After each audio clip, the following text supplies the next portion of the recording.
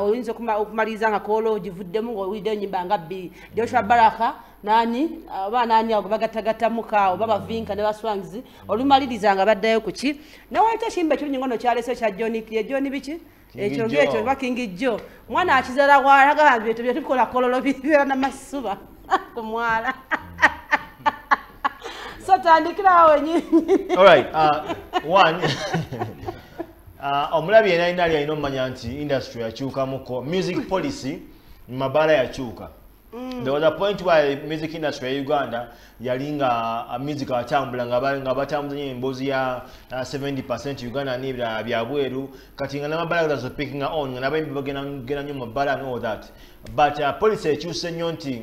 COVID were hitting nebikyuka nti abantu balanga omanyira ogende waka n'okutuula ewaka okitegeera n'okuyiza music kati because abantu bali babiranga waka music n'akyukira ddala so kati olunaku lwaleero abaartist be Uganda tebakyakola what we call club bangers.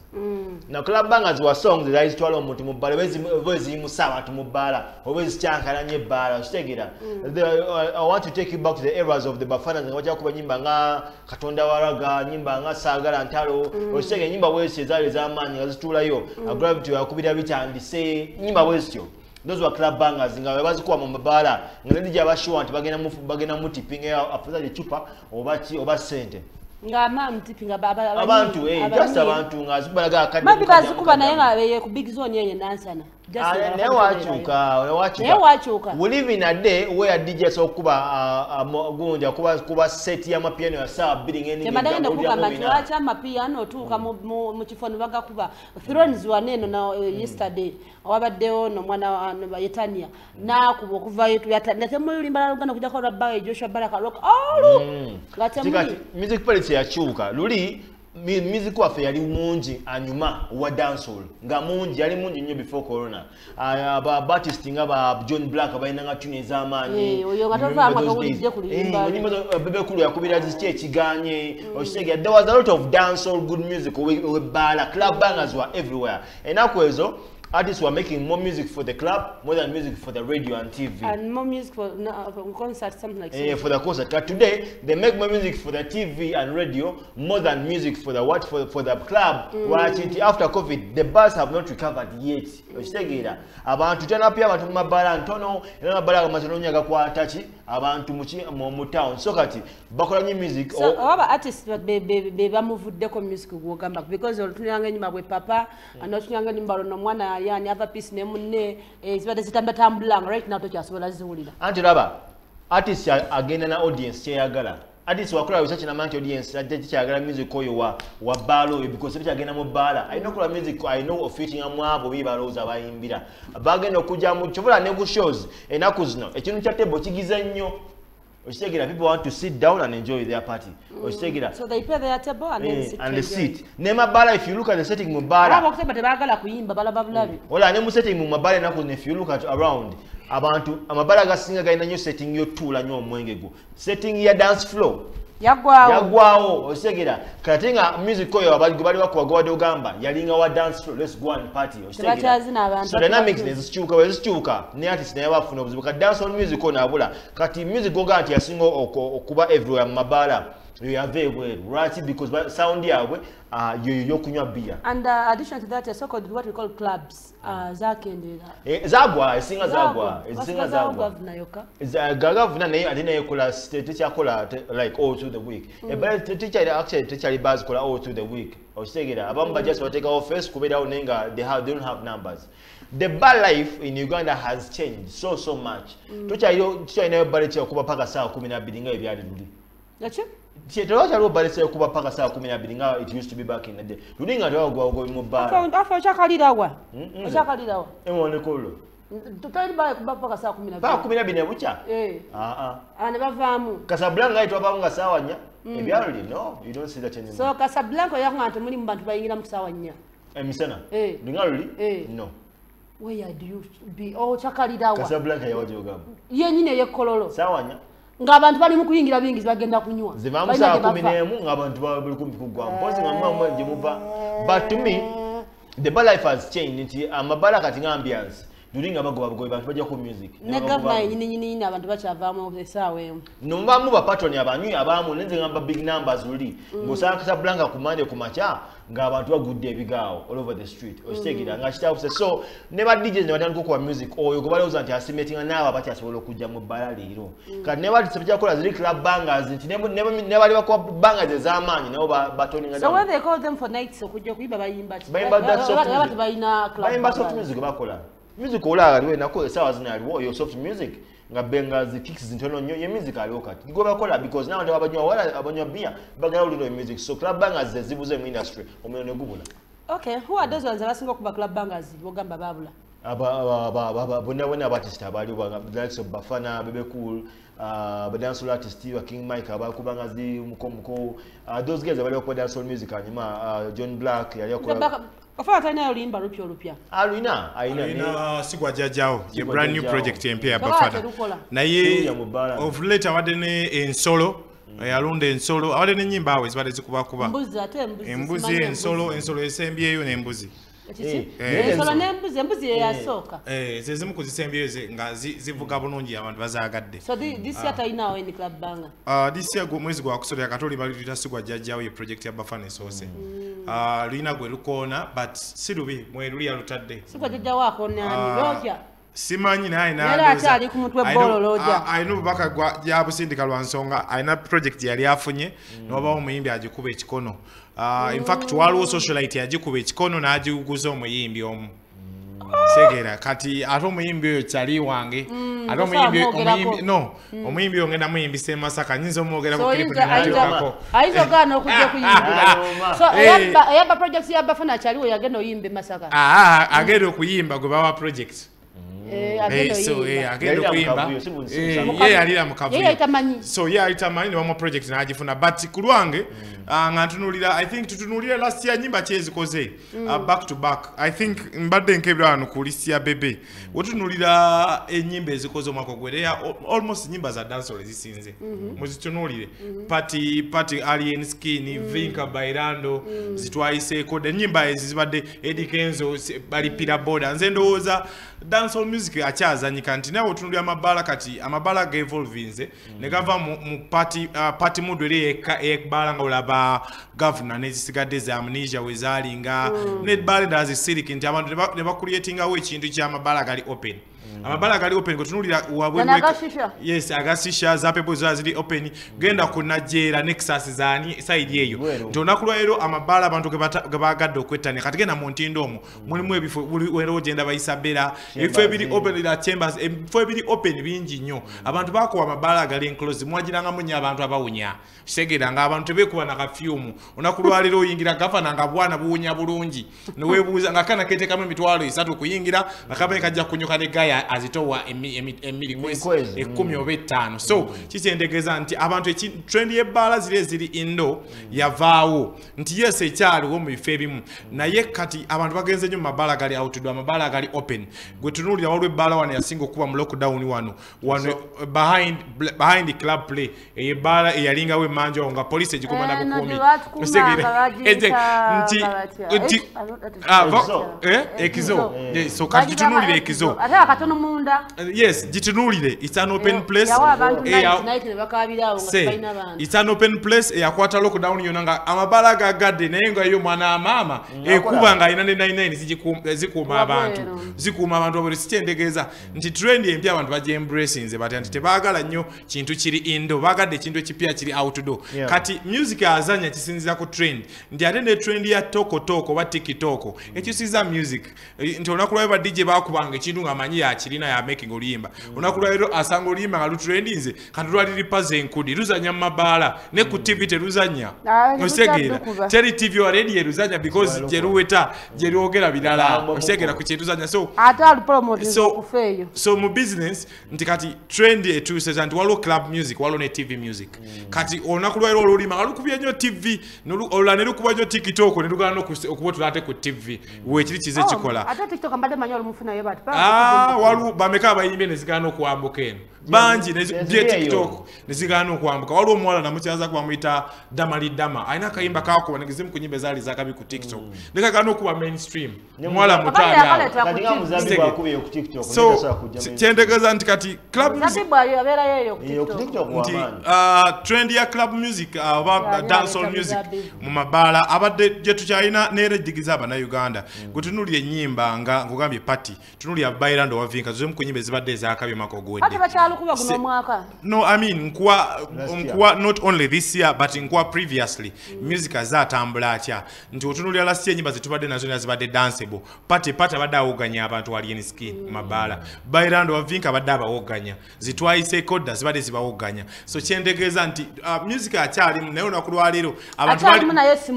abantu basanyukira nnyo more of the hit songs okusinga just good songs kati tegeeza olina kukola oluyimba nga lwambuse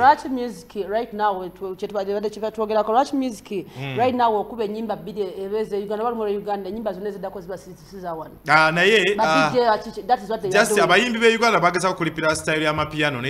netabakola kye baagala ne bagita bati yabalema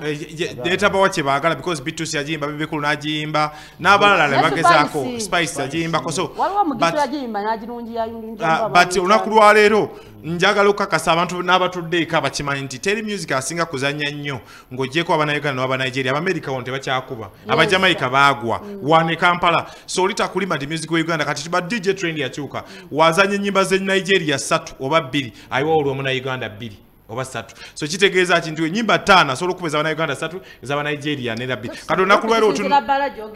kisinzira nti bati nkunyonyola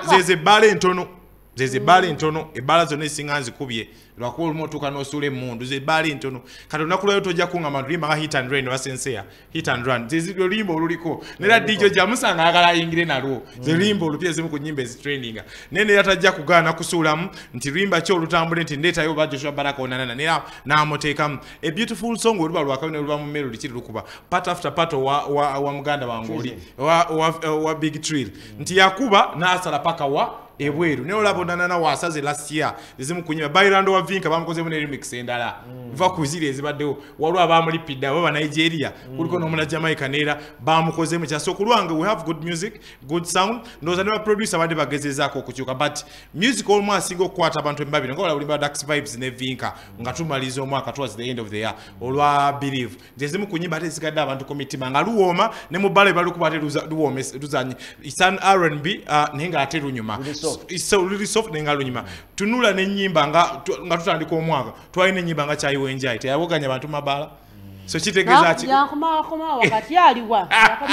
simanyi nekyekola kati music abaddemu last chance acidic vocal music abaddemu naye nga kisinziira abantu bakowa nnyo okuwuliriza music nga wakunyonya baagala music nga at least asaze either nga akubye TikTok n'amaana yambuka mainstream oba nga mainstream kati olimba okuva mainstream ne likuba promotion eba ya bbeeyi olina okuteekamu sente nnyingi kitegeeza ki olina abantu bakyovola balumbye TikTok ne ba DJ mabaala tigeezi mu nezifosinga okugjayo oluyimba abafuna naye katono bakafuna naye katono nga basinga okukolerawo anti kati ba DJ nabo bayala bangi amabala mangi abamu nsonga bakwa music oyo abamu zebinyugire nabo bagamba nti music oyo ali soft okitegeera beats zigezemu soft nti beats zabo ziri wansi oba music ebbala wetukanga olina kuba zi bass ezitowa okitegeera that kick is kati ebbala omuntu DJ ng'akuba mabaala kati mbadde ne DJ wa Magic wali Spacha angambirira akuba kwekitu one mugamba abudde ki nangamba yasooka kati DJ ng'akuba mu bbaala naawe atudde ekagenda okuba DJ agala okuba DJ akuba ebbaala atandika taba mu tempo ya waggulu olina kutandika ng'ositulakyova olunaku lwa DJ akuba essaawa 2 n'akyuka omulala najja oli naddawo kati kyentegeeza DJ atandika ebbaala tabanga DJ gwe bawa between 6 paka 8 because babala omugagga abala oba nanyini bala abala kuva 6 paka 8 nja kubisa shiiru nja kubisa DJ gundi kuba manyi yayinza okusitula abantu yamanyi ekyekola niwabeerawo ne DJ nga ajja ku 10 yagenda bakuba music akakana mulimu ne ba DJ ngabo bakabaka mu reggae oluka DJ waita Alex Case yomu kuba DJ bakabaka yes kabaka mu reggae so kirendegeeza nti ebala club time evaringa budde kibo DJ bwakuba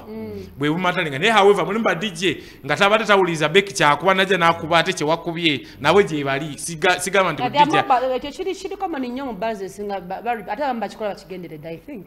oli kyava okuba ne naja natali because eba trend yabalowooza ze nyimbe ziyinza okusitula abantu siba lazima nakyo because olaba buli DJ olimba nenge gyaluyingiramu ne beat gyalukubirako nenge gyalukubirako basobola okuba naye okubeera mu bano oliza olimba emirundi ena naye mbadeko mu ambiance awo shi lunaku olimba nenekidi nalukuba nenga different church bakubona sagala ntalo nze kulwange ndowooza teri mulundi mu myaka egiyise ena oba etaano teri music we Uganda gyasize kudominatinga kuzanya mabala nga myaka girwa nsonga abayimbi bagezako kirwana ne basika omugwale ba DJs ba DJ ne bategeera nti kasate lockdown yajenjala ne baluma ne babula abawe emmere abayimbi abantu bamu ne bababirirawo ne bategeera nti olunaku lwaliro we have to embrace our own ba DJ batunulye gotunulye ba DJ n'ebivulu byonna bye batandise okukola kati waliwo TV wano ba radio yekansanga zimu ku TV ne radio ezikola ebivulu kati aba DJ n'abayimbi bakwataganye kyo bula olunaku lwaliro the best of DJ biki onakulwa lero ba DJ bazanya nyo music we Uganda mabala wadekalo olumu abatanyuma ne amanya promotinga cyange kuba kigina kikigenda okunkolera but so kulwange music wa mabala katinzo kuba kiri ku 60% of the local content ba DJ bamuzanya 40 je music yogame amapiano le naba Nigeria ne ba dominating amwa kwabo bakyatulina onakulwa lero nti otunulya kati omu Nigeria goyinzo kuleta wano ku bay nto yoneta ku mitwalo ng'etaano obina kati nawulidde Bana Boy wobato ina mi request ajja eya dollar so segeza nti yalinya and for Davido is already becoming in Uganda ajanga abiri mu something abiri mu samba abiri mu na Davido match wali but onakulwaliro wa bay mu abamulese n'abayino kwesiba bana abamulese simanyi naye abamulese bayino kwesiba mu abayimbi abana bali expensive nyo bali ku international level kati segera Davido Wizkid Bana Boy santezo baziba mu nsi yabo baziba musi yabo tebaziba because I was talking to someone naga babasajja tebakola kimu kola trend yabwe outside the internationally in that ogera tuka Nigeria nga sente zibatiteno taso aziba wa nera ne wakati wa performing anti ne waka shows agenda performing show ngeliko ba sponsor abasobola okujjayo cheap promoter kyabataddemu wa performing mu kifatega nde kifo either ngenda performing charity oba main show nenga ate tojja musanga ayimbe ku TI Mengo omusange kwekiti olunaku lwero mu omusange ku Nexus omusange ku kabusu ku ne pub kati kitegeeza omuyimbi ali tumone kumande bana abantu Shabana boy yasembayo mu Nigeria omusange ku Vox ku lwokusatu osegera egwe balaza rookies malamu amanyi esegera andi kulaga omusange kwape boys olwokubiri mu bucket night so kiki enkulaga nti amabala aba basajja abalanti wenyimba wano distance waliwo distance ne time lag matalinga nyimbi mu season kingenda kudamu nyimbe obudde ne wano osanga omuyimbi katalasanga King Michael ali mu kuyimba kwa boys ku Sunday ninga ate abadde akava ali ku gundi so kitegeeza nti teye wadde budde ne obago omuyimbi amala abali international balaba bana obakola concert in Nigeria for example ya sema ya Wizkid ya free concert yajiwa bui bantu na nga bajene ya Bana Boy Port Harcourt ne ya give back to the batusaba sente of course bafuluma nalabandeka nakantu ka rema ke batukolanga bakulaga mwajuze ekisayo kumbe akasayo kali ku mabbali wali but bafuluma bacharging highly because for them they target the international market so mutuganda bawe ezo sente mbwe Bana Boy wajja wana use empale nera bajazi waye kati oli ayuze empale ali akyali bubi ne kati wano yakuba kati sio naye yakuba kati senda azifuna I've been told that some of the issues that Bana Boy right now akyali mombera weto jali it is her mom it is his mom mami we ye ibamita mami's boy everything is mama jamuwasa banga jamuwasa Bana Boy tomusembera mama wali kabakubika oba kugwane abakazi bonna different bana bagobyewo Olitaga, so we'll be talking about dancehall rhythms and clubs and Rachi, Nigeria, and dominating in Uganda. Most especially, not all about other places, but parts in Singapore, Uganda. Abaka difa for chagenda mu jinja na ulira music wa fewa wanatenga kulaga ne olusoka balukubiye bubinyo kadena chiri singa kola mu Kampala we nalabye nengenda ku Florence nga sibulidde kulimba lwa mu Uganda. Omwana nakulaga nti akube ebintu atenga bakubira babitegeera bakira bayimba kigambo ku kigambo temulirimba nekirala kibaddewo e Kampala last year gwetunulira we had a year of more of collaborations tunulira kwe Perfect Famaica ne Shiba lulimba zimu abantu zebadde bayimba tunulira Fiki Gaza Banana ne Chameleon tunulira Chekecha Karoka Sita ne so tubadde ne collaboration tunulira binyuma bitya Clever Jenani ne Alien Skin so kubadde munye collaborations nga ate abantu bakola ki bazidigida but for me still Europe olabanze kunze I still believe nti abana Uganda artists abasinga this year bakoze new music or radio ne TV they've not made music for the bar that's what I want to do they've not made them ola nyimbo last year unogwede ko bakoze music wa TV ne radio ola nyimbo zibale singo kubera ba but na Alien Skin ya abantu wande Alien Skin yakoze music wa gukusoko mu bana ne bana bayimbi ba CD vocals that's music for the radio and TV but zinenda zenkonyeko ne uzabaza bala ziza bala Chekecha wabala bali bamekawo twaliza wamu anti ukatako neza Alien wetubala obuyimba bulinga buyimba selector Jeff walone Mayuga Boys sasa kumalako chikirabo ngokubye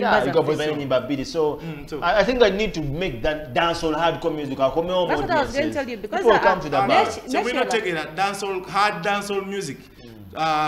wali asobola okubawo naye onakulwaliro kati dancehall music we ali had noza ya dominating anyimbi sebe aba Jamaica chobola ni abajjanga wano kane abamuyimbo balaba nti aba Jamaica kati tukyasobola kudda kati babe abali ba mentor betwali tunulirako tebakyasobola kutuisikeza kutufuna mu hit goloza bafana najawo inspiration okudda mu kuwa the biggest dancehall hit abatasobola kakitegeeza bana abaweyemu nga olaba nti babaza bebawe amuku zonnina ne bakwatamu bakola ennyimba nga luwoma achantiga buchandizi nenga ate luwoma so tosubira kuddamu kufuna biggest dancehall hit nga gyogamba omuntu alina okuteekamu ekye naawo meza aba Jamaica twasemere kuba dine hit ya Jamaica wano aba Jamaica basinga okuba amabala twasem maba nyini mwatugamba mbu baleeta bawedde kati webali nnyo of course akyegamba wetubanga inspiration kati olaba weba inspiration y'abana Uganda bodi bimbi enayimba dancehall e Kampala inspired by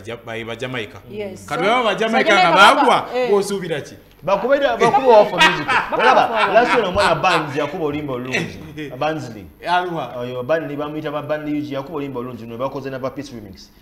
massive tune senya music leka baita ku TikTok anti balutegeera nesinga music yasigala nga fuma bamita bandi yuji mumanyi abera nyewa music yasigala nga fuma but baja kugenda mu bala but me my issue as we wind up ngatogera music ngawo gambe rupintu wali na is my issue was not even about music in Taliyo music my issue is about the DJ but DJ baleka yabata kuba music ono gwo muntu no jango DJ no ingira ku box no tukubira omuziki ate muli mbala mu Uganda nogu nga ekinene nnyo waba okubayo limbalu mu bweru kyatenga ekisewunyisa kibambaga ndi kisinza mu balaze mugenda mu nga abana bokubira benika jiri wagule nga bayimba kigambo ku kigambo ba DJ boyogera katinimu abakuba music oyo beba ba DJ nga either ina mu ku sente obanga family background bagagga kino kikubulya ne ba DJ bonanga ahasolinzo kuva mu ghetto nafuna platform okuba mu bala ba DJ bakubye music oyo ngomala naye abala abemputu abalina mu ku sente babikubye ebyogamba ne DJ ngo nafenjala katinga kuyimba hip hop ofenjale Kampala it's a good general to oyimba bulungi n'aleta kuleta kyakulyo kitegera kati ba DJ bogamba waba nga badde bakola ekyabo be ba DJ nga balina olukulu nga alina mu sente ze nga avebwe byegulira tantebose ebyuma abirina nanyini bala tayagala tibayo zebale meke Kampala nyingi za uptown zonazula rupi kankubulire ona rupi agenda climax na munda gantu ge nine bala nina ba DJ bachali bange naye agamba nti okuba yogenda music boss nyina agamba wayo boss wabe katayagala kasasiro nze nine bala zinali manchester ku bandogo wecho wagulu wano ku cement the likes of Teresa Illusions ze bala nda nzibadde mu zonna naye otunulire bala nganera of course Ugandan music azanya tebakulimba azanya si mungi naye azanya because kyenkugambye nti biggest songs zonna example nungi twabadde ku show ya Mayinja nga tulowooza nti abantu ba Mayinja tubamanyi bantu nga ba Alien Skin newe yaze basinze okuwogana tebakulimba music omulungi Alien wa ghetto Mayinja abali na audience ya ghetto all is gold ya audience ya ghetto Mayinja wala be skati zabo ne t-shirt zabo bali basinze sente zaabwe kujja mu show zirisika ati wazirabyewo bali baze mu kibuga gwali audience wagirako iwadde yambadde baze mu kibuga bo okay, we have to wind up for the show, but ndo chenje ngalo chinaga baba DJ abogabe bali mu comfort zone aba batukwira music atali we Uganda anga bakuboye paka last nga yagamba the owner of the house igwakola ki gwayagala ate no sanga mu balaze zenja ulongo no muna Uganda waliro ali bayita bati bakati nalabye ku throne zinga abasinga bayina gaviri gana gabige sagala bali tuli yaba Somali bachabo those guys abo we batwe batyo nga bali we bati mika jiri munyindo bali there are some audience jolaba nga ndozo lena jukubira ebyo music bwatu nga tebajja kuwa wala otakubira okwepicha nga tokejja kukuba okuba music banyagala batu wala otajja kuba kwepicha that's what I was skated so anze ngamba batulipire maybe tulipire tulabe ekiddako tuongereko ku music wafu Uganda omuntu asobola kwata natuuka ku throne za musanga watuuka eno jogambya musanga anywhere because we know taze nairo ojja musanga obviously banagala babagalwa everywhere naye muno mutawuni mulimu kibala kyoyingira amanyi ne gakugwa mava woyingire nga tali mu Uganda nenga toli mu Uganda so let's take a short break and we come back to abaganyi mu kizimbe yakaba jyanu beyogere ko waje bavudde n'ekiki batuletedde temuvaawo